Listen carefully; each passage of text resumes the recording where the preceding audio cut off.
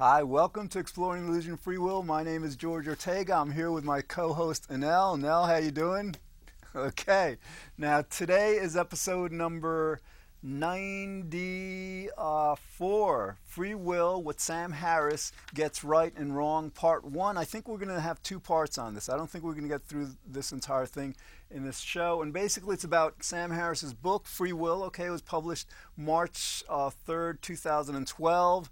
Sam Harris is like a three-time best-selling New York Times author. He wrote The Moral Landscape, The End of Faith. You know, he's a really excellent writer. Okay, before we get into this, though, I just want to go, as we do every show, what we mean when we say we have free will and why this show, why this whole topic, this whole, basically renaissance, this new enlightenment is so important to the world.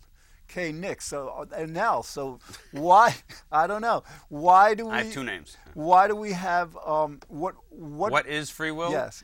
Free will is the belief that you have the ability to make decisions independent of your conditioning and genetics. Completely impossible. Okay, another way that you can understand free will means that like we could have done otherwise from what we did. Again, completely impossible, because the only way we could have done otherwise was if the universe, or if we were otherwise, and we weren't, so we couldn't have. You wouldn't have any regrets. Talk about responsibility. And you're always doing the best you can. Responsibility, well, I believe that you can be responsible pragmatically, but fundamentally and ultimately, at the end of your life, God can't judge a man whose will is not free, which is a huge paradigm shift. Okay, another way to understand what free will is what it's not. If we don't have free will, we're robots, we're puppets, we're automatons. If you want to see it religiously, in terms of God enough, we're the will of God, the will of the universe. So if we're robots, then we can't have free will. Conduit of God's will. Right, and that's a good way, because some people say free will is like if we're willing what we want to will. That's not free will. Well, you can will what you want, but you can't choose what you want to will. Exactly, that's the thing. You can desire what you desire, but you can't choose what you desire. You can prefer what you prefer, you can't choose your preferences. Right, or some people say... You can love what you love, but you can't choose what you love.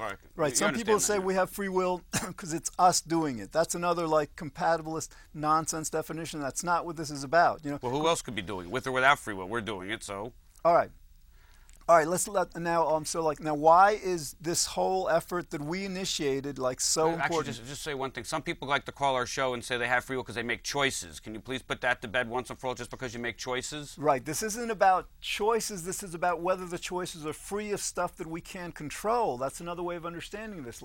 If we can't control what's making us do what we do, obviously we don't have a free will.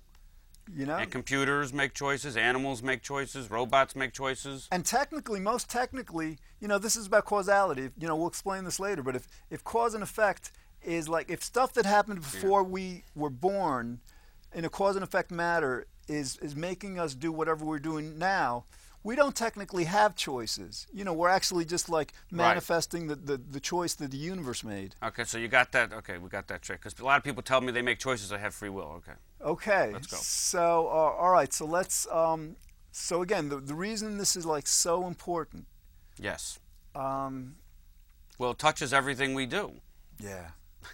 Yeah. It's like our world is completely insane. It couldn't be more insane. It's idolatry.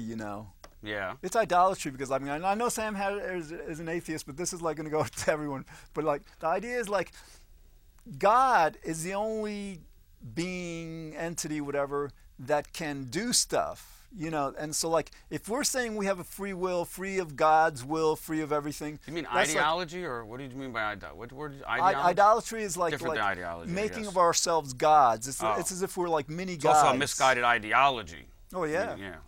All right, so it's more misguided than the Nazis. It's just so misguided. Historians 100 years from now are going to wonder what took us so long, but they can't blame us. The universe didn't present the illusion of free will until about 2009 or 2008, right, when it first started. So I know.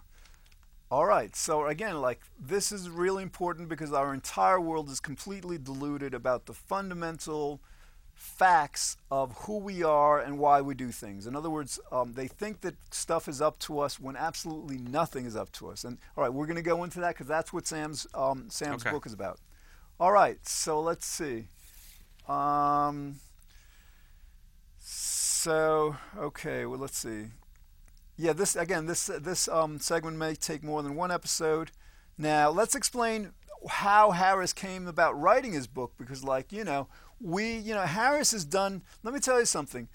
You got to admire Harris a lot, because like after like telling people that there really isn't a God and we don't really need God for morality and stuff, he's like challenging the system big time. So after telling kind of like people in effect that there is no God, he's telling people that we don't have a free will. So like to me, that is courage, that is nobility, and that is compassion. Because Harris, if you've ever seen him on YouTube on one of his talks, it's about like he cares about animals, he cares about the poor, he wants to create a better world, a more a compassionate world, by properly understanding it.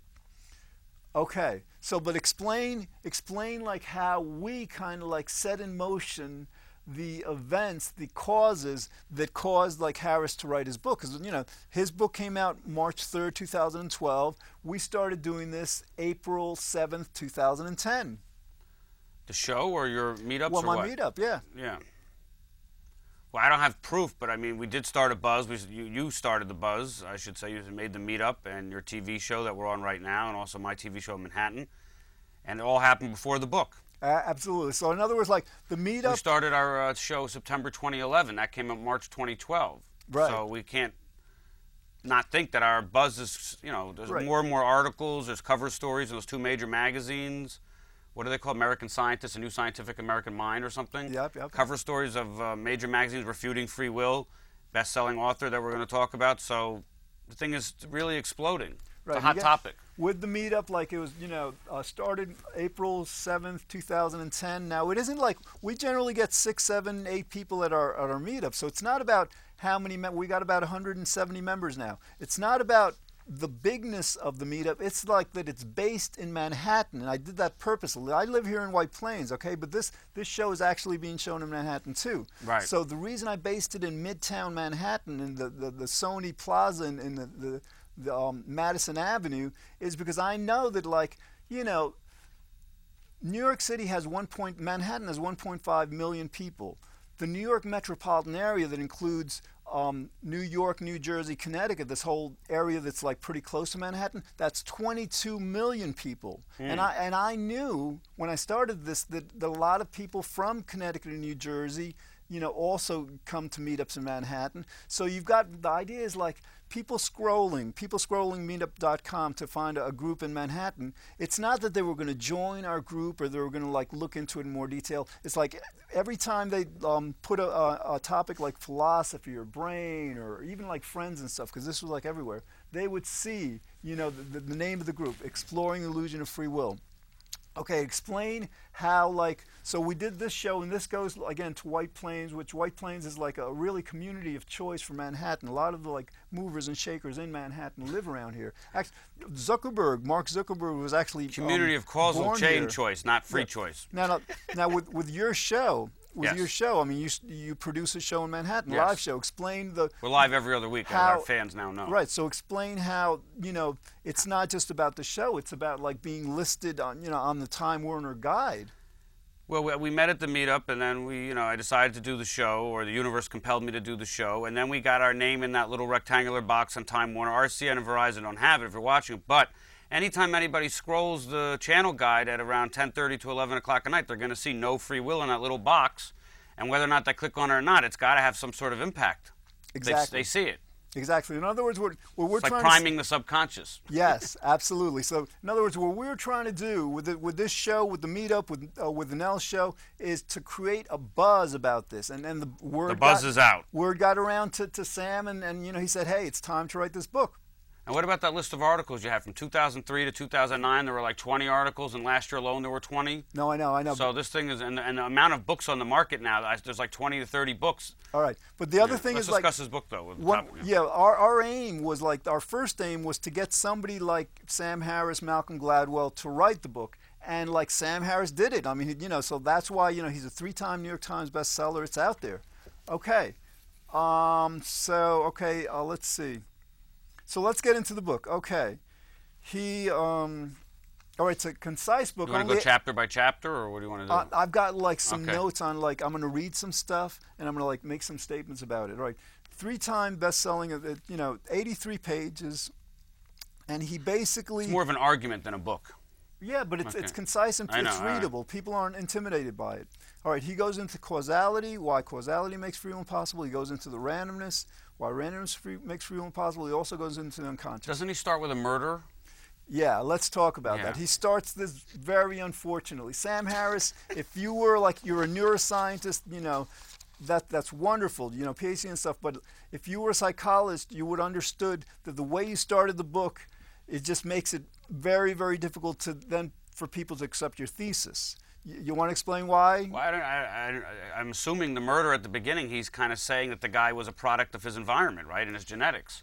Right. I just breezed through it. I mean, the idea is that's got to be what it is. Right, but the idea is like he starts out with like these criminals breaking into house, raping and killing. Yeah, he okay, does. 3-4 pages on this. I skimmed it. Let me tell you, I don't like that stuff in my mind. But if you start with that and then you try to tell the reader that we should excuse this person because they don't have a free will, because that's what people will think, you're setting yourself up like emotionally to have these people reject your thesis because of this horrible thing that you want them to accept.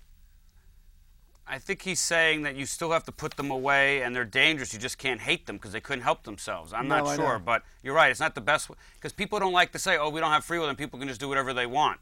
They don't like. Yeah, people don't like that. You're right. That's the thing. Basically, when you start a book about free will, you want to like have a person, the reader, feel comfortable with it. And I'm not sure I did it so much in my book. No, you should define it clearly and say why it's historically so important, how it touches everything we do. And how it's so wrong to have it, everybody's deluded or eluded by it, and how that causes more pain and suffering. Right. Set it up so like why it's so wonderful to not believe in free will. Exactly. Set it up from the positive. Okay. Right. All right. So and another thing is that he's not really very optimistic about this. And like if you want to present this to convince people, you got to be optimistic. On page 1 he says, where is it? Hold on. This book is hard to like leaf through because it's so small and it's got like these flaps. All right, but again, it's a landmark. It's a milestone. This like book is historical. It really is. Okay, he says, if the scientific community were to declare free will an illusion, it would precipitate a cultural war far more belligerent than the one that has been waged on the subject of evolution. I mean... Yes, he's probably true. It's probably true. In fact, we might have two different United States of America. We might have the free will believing states and the non-free will. It might get to that degree. People who don't believe in free will won't want to live with the people. I mean, it's such a big topic. All right, two things. Like it's like red states and blue again, states. If it is true, I mean, that's another reason. If you want to free will, trying to like disprove free will, it's like revolution. It's trying to like get people to think that the world is different than the way it is. And if you're going to do that, you want to like try to make it as palatable as you can. Because like, I mean, he didn't have to say it would precipitate. I mean, he doesn't know, right? I mean, it may. Might. Yeah, it might probably. Well, he doesn't have the luxury of like Christopher Columbus when they said, "Oh, the world's not flat." I just traveled around it. I went around. I mean, there's no physical way to, he has to just argue it. Right. So we're all at disadvantage. Like those of us who don't believe in free will, we just have to talk people out of it. Other people who thought the sun was the Earth was the center of the solar system, and the sun went around the Earth. They could prove that with math and science that we actually go around the sun. Right. But this, you can't really. You just have to have logic and common sense. Exactly. Which to us is secondary, second nature. And again, like. But other people, they just don't get it for some reason. Right. Well, what happens is like when you explain things with kind of like negative connotations, with negativity, a lot of times their emotions are going to kick in. They'll tune out right on that. Yeah. That's the thing. So like this is a very delicate subject. Sam, yeah. I want you to write another book on this because I mean you're an amazing author, 3 times New York Times bestseller. I know you put this out here because it's so important for the world to know. But it's 83 pages. I mean, next book I want you to write 250 pages. I want you to like seal the deal on this. All right? Because here's another thing he says. Right after that, he says, without free will, sinners and criminals would be nothing more than poorly calibrated clockwork, and any conception of justice that emphasized punishing them rather than deterring, rehabilitating, or merely containing them would appear utterly incongruous. He's right. He's right. But people don't want to hear that. People don't want to hear, without free will, we're just going to people like, you know what I'm saying? He's right, though. I mean, that's what He is right. they still have to go to jail, but you just can't hate them and put devil's pitchforks in a red. You can't put them in hell for eternity because they're nothing but what do you say? Poorly programmed. Poorly calibrated clockwork. He's right. Well, they're genetics too. It's not just conditioning. It's both. Right. But again, like if you want to like psychologically convince people there's no free will, this is like page 1. You don't want to start. I with would the start most with what are the extreme benefits things. of not. First I would define free will, then I would refute it, and then say why the world would be much better without it. You don't blame yourself. You don't hate yourself. That's the number one thing. I mean, if you make a mistake, you just did the best you could at that time. Absolutely. So you forgive all the stupid mistakes you made in your Absolutely. past. And everything's God's will. There's nothing you can do. I mean. All right, so like, so he sets it up so like, if we don't have free will, we're going to have to like, we can't punish criminals in a sense like that. And then he goes on like to the other part. He goes. Wait, he doesn't say you can't punish them. Well, he says like, it would appear utterly You have to incongruous. rehabilitate them. He's saying you still have to send them away. No, he said, like, without free will, sinners and criminals would be nothing more than poorly calibrated clockwork and any conception of justice that emphasized punishing them. So, like... Don't emphasize punishing, right, emphasize rehabilitation, right? Right. So he said any conception of justice that emphasized punishing them would be incongruous. So, like, he's right, but in other words, like, most people think, well, we have to punish because punishment is a deterrent and stuff, and he goes into that. But again, it's like psychologically kind of like sets up the idea that we got to like kind of like we can't address the criminals. We can't like hold them responsible. He's right, but again, at the very beginning of the book, I'm not sure that's the best way to sell it. Okay. Well, if someone does a crime without free will, they still have to go to jail. They still have to like punish them, but you don't have to send them to hell. Exactly. So well, the deterrent should not be hell. It should be you're going to be in this tiny little cell for 20 years with terrible food, no fresh air. Commit all the crimes you want, but you're still going to jail. We're not gonna hate you, but we're gonna fear you. And actually, a lot of times, if it was about compassion, about fairness and stuff, maybe a person might get a 10-year sentence. But the criminals shouldn't feel so terrible about themselves. I know, but stigmatized with the free will illusion that we're blaming them, Yeah. they did it. That's then not that good. 10 years is going to become 20 years, so we feel better because like they did something bad and they deserve to punish because they did it. Right. Okay, so like again, the free will, being shown to be illusion it'd create a lot more compassion. Okay. 9.5, 10 minutes. Then he goes into this will probably be 3 episodes. Go ahead. Okay, that's whatever. Right. Whatever the universe decides. All right. Okay. Then he goes like so. He goes with the blame. Now he goes to the credit. And those of us who work hard and follow the rules would not, quote unquote, deserve our success in any deep sense. First, you're right, Sam. But like again, like people want to Does Sam Harris give all the money back that he makes from that book? No, I know. We don't know. I don't know him. No, and the other thing is like we want credit for doing this. We want do. credit for I'm not really that addicted to that. I can see that I really can't take credit, but in a way, I think there's a market rate for what I'm doing. Right. In other words, like, the way the world is structured now, we did some major things. Sam Harris, this is a historical book. He's making a ton of money on it because anytime anyone Googles free will, his book pops up first. So, it's got the right title. So the way this world is structured now, then we receive credit, for. But read that line again. Those who work hard and follow do not deserve the rewards. Yeah, he's telling people that that when you do something good, and he's right, you don't quote unquote deserve the rewards for it, right? And he's right, but But the thing is, you're telling me Sam Harris lives in a ghetto and never goes on nice vacations with his family with nice meals? I mean, he takes the credit and the rewards. Absolutely. Because don't you have a problem with that statement then if he's saying that? Well, again, I think he's addressing the world as it is. It's the same way we do. He's trying to make money off telling people not to take credit for things they do. He's taking full credit. That's why I didn't like to use my name for it. All right, whatever. The other thing that he says that's a bit confusing, Sam, when you're explaining something as complicated as this, you got to use very technical, precise language. When you say you wouldn't deserve our success in any deep sense. I think by deep sense, what's that mean, deep sense? What he really means is in any accurate, technical, precise, sense. All right, deep, that's a metaphor that's confusing. All right, you got to be clear on this. Mm-hmm. All right, so what else? Just look through the book and talk about it. No, I know. Okay, so let's see, page 5. Oh, God, we're only up to page 5? I know. This may be 4 episodes. Yeah. That's all right. Okay, what's he say on page 5?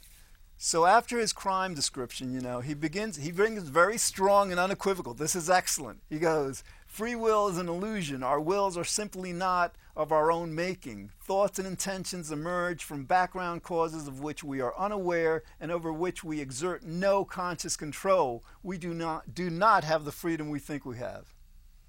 Amen. All right. Then That's he says, right. free will is actually more of an illusion. Oh, wait a minute. I don't even think it's an illusion. I'm beginning to think it's so obvious that there's no free will. An illusion is trying to trick you like a magician. It's an illusion. Right. He goes into that. This isn't tricking anybody anymore. I mean, it's like the free will obvious. Right. The no free will obvious. Actually, he starts a strong, it's a strong start. I just wanted to read the strong start in my book, because this is the book I published. Wow, I knew this was leading somewhere. December 2nd, 2011, about 4 or 5 months before his came out, and I start equally strong.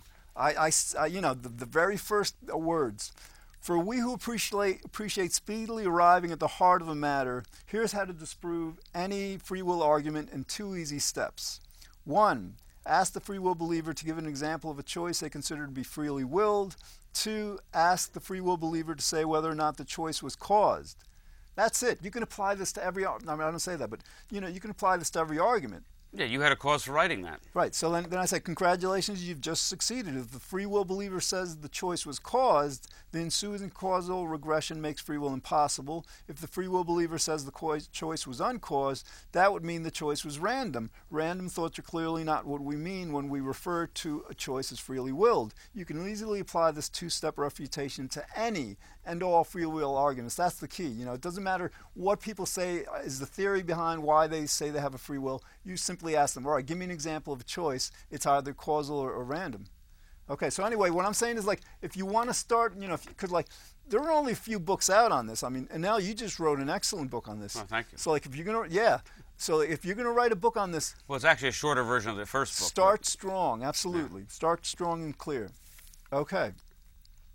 So then, all right, so he starts strong, and then he goes on to explain Libet's experiment. You know the Libet's experiment? Sounds vaguely familiar. What is it again? All right, the idea is this is how back in the early 80s, this is what kind of got people somewhat interested in the topic, at least in science, in modern times. Benjamin Libet, he hooked up people to an electroencephalogram for their brain waves, an electromyogram to measure muscle activity. He asked them to flick a finger. I do know this. Yep. The 7-second delay, is that this? Right, except yeah, okay. with this experiment, it was only about, I think, 300 milliseconds or so. All right, explain it to the people. So they've got this clock with numbers going out pretty quickly. The subject in the study is supposed to, notice the number on the clock at the precise moment they decide consciously to flick their finger, okay? So what happens is, the researchers, the experimenters, could actually gauge through their electromyogram the muscle activity, that the muscle activity, the brain activity to initiate the muscle activity, actually preceded the Didn't you once tell me it was 7 seconds? Where'd you get 7 seconds? Well, here's way the thing. Too long. I was going to say that. No. Here's the thing. This was like using an EEG. Now they use functional MRIs, and they can actually determine between 7 and 10 seconds before a person knows that he's made the choice, that the person has made the choice. And that's another thing I was going to say. Harris, I should have done this in my book. Harris didn't go into the recent research, which is much more, convincing. So again, if you're going to write a book on this, 7 to 10 seconds before we decide anything, it's already been decided. Mm-hmm. Explain what, so that makes free will impossible. How can you? Yeah. Okay. Because you're having chemical reactions in your brain that you're not even aware of, and then once you're aware of it, the decision's already made, and you're unconscious. There's a delay, right? Right. So they hooked them up, and they could see that even before you're aware of picking left or right, your brain chemistry changed. Exactly. Or whatever. Exactly. Electromagnetic fields, whatever the hell you're talking about. If a researcher can tell 7 to 10 seconds what you decided before obviously it's not freely willed. It's not consciously willed. Exactly. Okay. But that's not in Sam Harris's book. I thought we were talking about Sam Harris's book. No, he explains that. Oh, does he have that? Yeah, he definitely explains that. Okay, and one last point. I don't want to get to it now because I want to go more into it in more detail. But we're going to end this Let's do some commercials. Okay. Yeah, because this is going to be part one, I think, of 3. It may be 4 or 5. Who knows? All right. Talk about your show in Manhattan. Commercials? Yeah. For my show? Yeah. Well, they're already watching it. Every other week we're live. This is the biggest thing ever. He started, but live is better because we're not afraid to discuss and confront with the people. You know, we want to take the phone calls, and we really want people who believe in free will to call, but it's getting less and less for some reason. We're getting more people, but we want to hear why people, if you're watching us next week when we're live, actually in the winter we might be every 3 or 4 weeks because it's too cold anyway, but we want to know why you believe you have a free will and really think about, you know, why you believe you have free will. And then I'm going to tell you that was a conditioned response, and you're going to have to answer that. All right, again, it's like... But I want to talk about it's the biggest thing ever. I mean, nothing this big. I mean, this touches every aspect of your life of being a human being.